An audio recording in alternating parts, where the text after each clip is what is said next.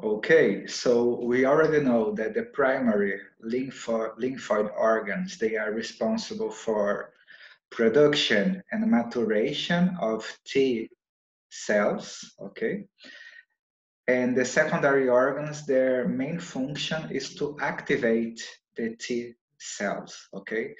The activation due to any problem that the body, that the organism may face, okay? If this is an infection or if this is an accident in which you have a fracture or a skin injury. So those types of injuries and infections, we will usually require the activation of T lymphocytes. So the activation is mainly done by the secondary lymphoid organs, which includes lymph nodes. So we have lymph nodes everywhere in our body. They are mainly located here in the axilla, in the cervical area, okay, in the groin area as well. We have the spleen, and we have lymphoid nodules. The lymphoid nodules, they are considered masses of lymphoid tissue that they also have immune response. So first of all, the lymph nodes. The lymph nodes, they have this shape of a bean, okay, a bean, the shape and the size of a bean, approximately 2.5 centimeters. They usually occur in groups. They are located superficially and also deep in the body. I need you to remember the lecture about the circulatory system, in which you learned the structure of the lymph vessels, and also we have the presence of lymphatic capillaries superficially in the skin, and also others that they are located more deep in the skin, in the body. They are massively concentrated near the mammary glands, the axillae, and the groin, the cervical area as well. Their main function is that they act filtrating the lymph.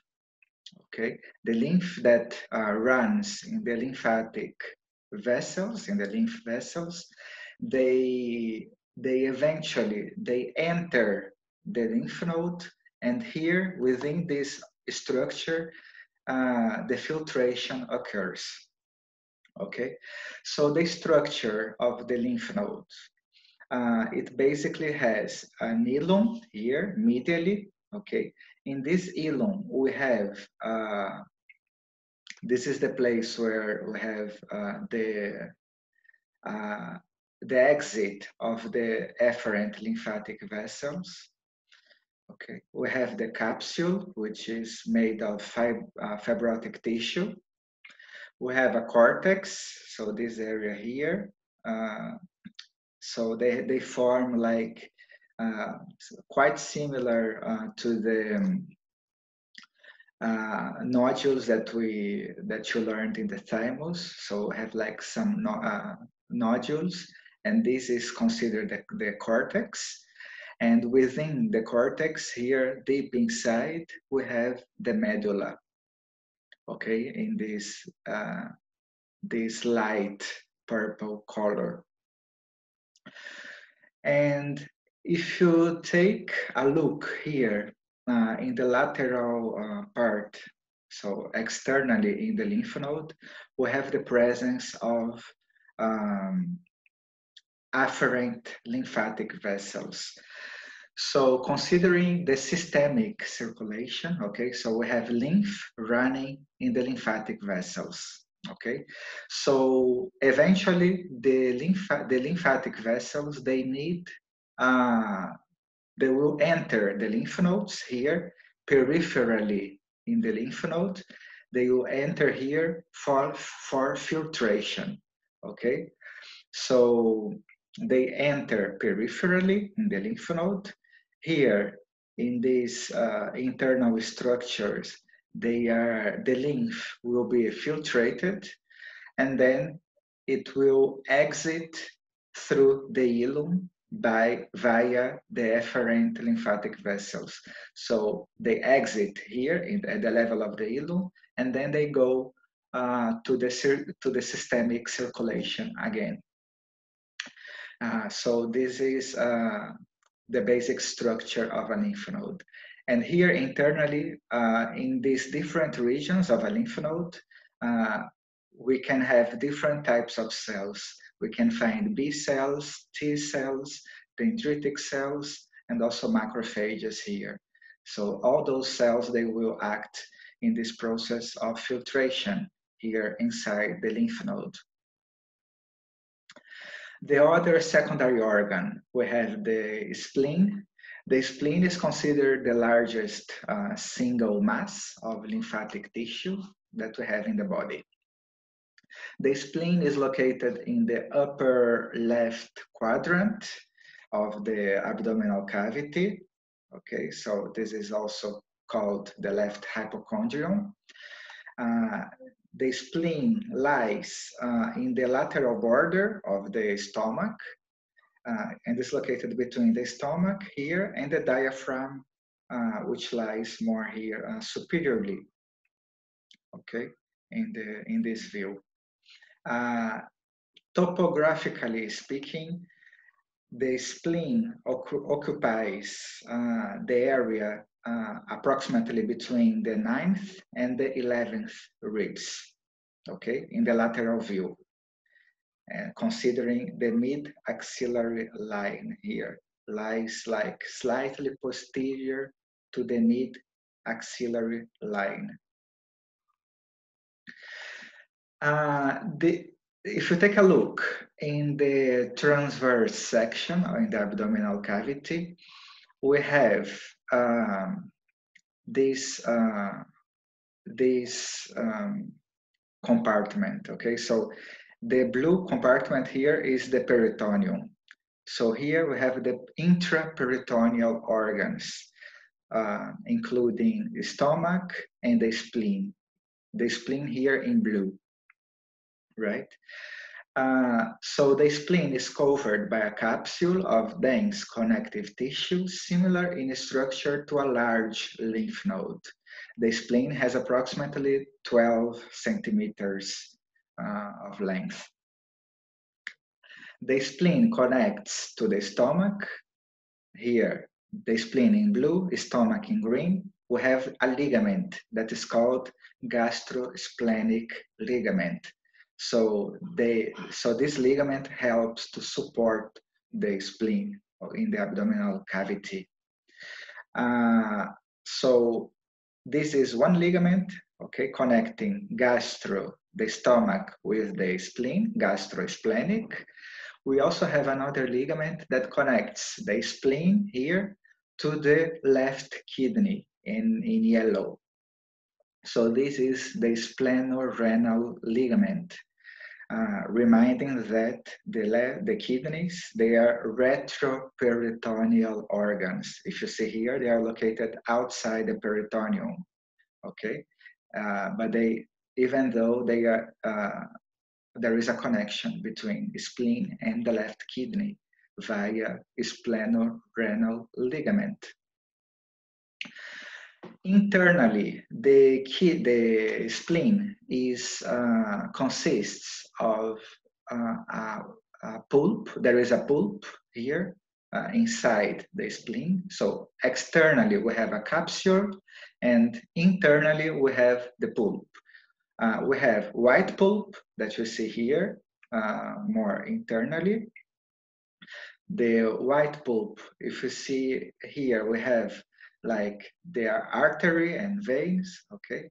We have, this artery is called splenic artery, okay? It's the artery of the spleen. And this artery enters the white pulp.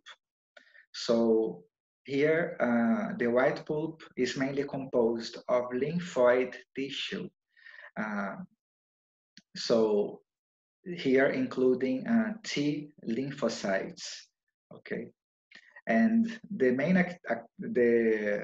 function of the white pulp is to activate the immune cells.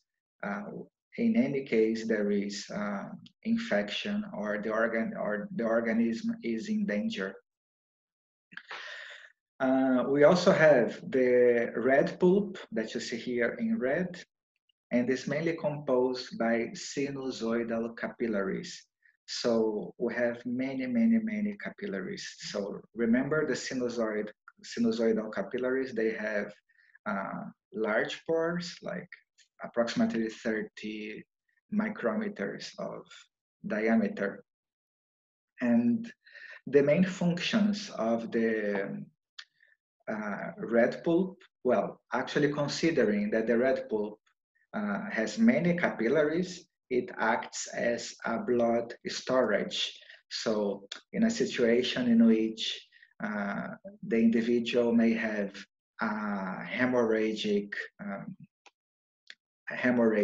shock, so is losing large amounts of blood volume, the spleen can act as a blood reservoir here because of the red pulp. And the main functions are to remove worn out or defective red blood cells and platelets, considering that red blood cells, they have like a lifespan of approximately 4 months, okay, 120 days. And the platelets, they have a lifespan even shorter of approximately 8 days. So the red pulp is responsible for removing, destroying the worn out red blood cells and platelets. Can also act to store platelets. And finally, during the fetal life in the babies, the spleen is an organ that does hematopoiesis, okay? It can produce new blood components in the fetus. The lymphoid nodules are like the third organs that are considered secondary lymphoid organs. The lymphoid nodules, they are masses of non-encapsulated lymphoid tissues. Non-encapsulated because both the spleen and also the lymph nodes, they, as you learned previously, they have an external capsule, dense connective tissue in this capsule. The lymphoid nodules, they don't have a capsule, okay? So they are non-encapsulated. The lymphoid nodules, they occur in the connective tissue of mucous membranes of different systems, okay? So example, the respiratory system, we have our nasal mucosa is in direct contact with the environment, the air in the environment. So we are breathing, like eventually we can breathe toxic substances, that these substances, they will be trapped in the nasal mucosa. So we also have in the lining of the pharyngeal mucosa, in the respiratory system, we have some lymphoid masses, lymphoid nodules that they will fight against potential danger of toxic substances in the air, or considering the digestive system, we also have lymphoid nodules in the mouth cavity, in the oral cavity. Okay, so basically everywhere we have a mucosa, we have the presence of lymphoid nodules. So in different system, okay, respiratory system, the digestive system, okay, in the vagina as well. So we have different types of mucosa and lymphoid nodules. Some of them, they occur as large aggregations in specific parts of the body. So these large aggregations, including as examples, the appendix in the digestive system. We have MALT, M-A-L-T, which stands for mucosa-associated lymphoid tissue. Okay, so MALT is like a general terminology for this mucosa-associated lymphoid tissue. And inside MALT, we have like different subtypes of classifications. So according to the type of mucosa, okay, we are referring to. Example, we have in the respiratory system, we have in the bronchial mucosa, so this is called BALT in case of bronchial.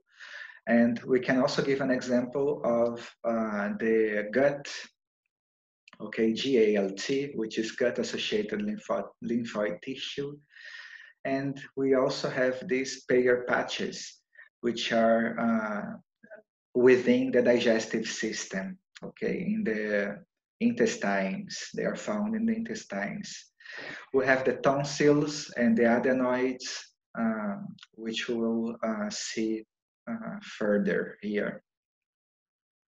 So the appendix is this mass, this large mass of lymphoid tissue, okay, also known as vermiphoid appendix, okay. So according to these different masses, so these different masses of lymphoid tissues, they are actually located in strategic points that could be potential sites for infection, okay, as you see here. So in case of infection of the gastrointestinal tract, we have the appendix, the vermiphoid appendix, which will fight local infections here in this area. We have the Peyer's patches located in the ileum, okay? So here we have a picture internally in the ileum, and externally we can see those little masses. They are considered a component of GALT, okay? Which is gut-associated lymphoid tissue, which is part of MALT, the general mucosa-associated lymphoid tissue. So these here, Peyer's patches, they will fight against local infections in this area, in this organ, okay? We have the tonsils and the adenoids, which are mainly present here within the respiratory epithelium and oral epithelium. We have basically 5 tonsils. We have one pharyngeal tonsil, which is a big mass here located posteriorly to the nasal cavity, the nasal pharyngeal epithelium. Okay, we have laterally, posteriorly in the mouth, the palatine tonsils. We have 2. Okay, and we also have here a pair of lingual tonsils located in the base, posteriorly in the base of the tongue. So in total, we normally have 5. Okay, so it's 1 pharyngeal tonsil, 2 palatine tonsils, and 2 lingual tonsils. So this tonsil that you see here are the palatine tonsils, okay, located posteriorly here in the oral cavity. So that's it for now. You had an overview of the secondary lymphoid organs in the immune system. Thanks for watching.